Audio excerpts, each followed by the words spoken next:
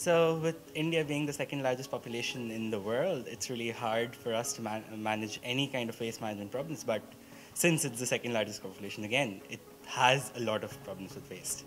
And the major problem is that we produce a lot of waste, and the most elegant solution is that awareness. Awareness is the major solution.